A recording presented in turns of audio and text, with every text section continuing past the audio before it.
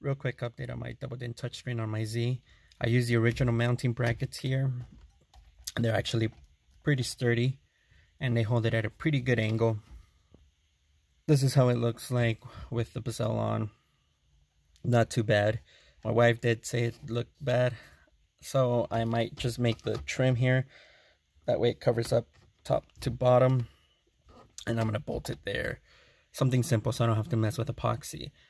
But ultimately, it doesn't look too bad, especially for not having to spend the money on the $130, $100 at best bezel and brackets.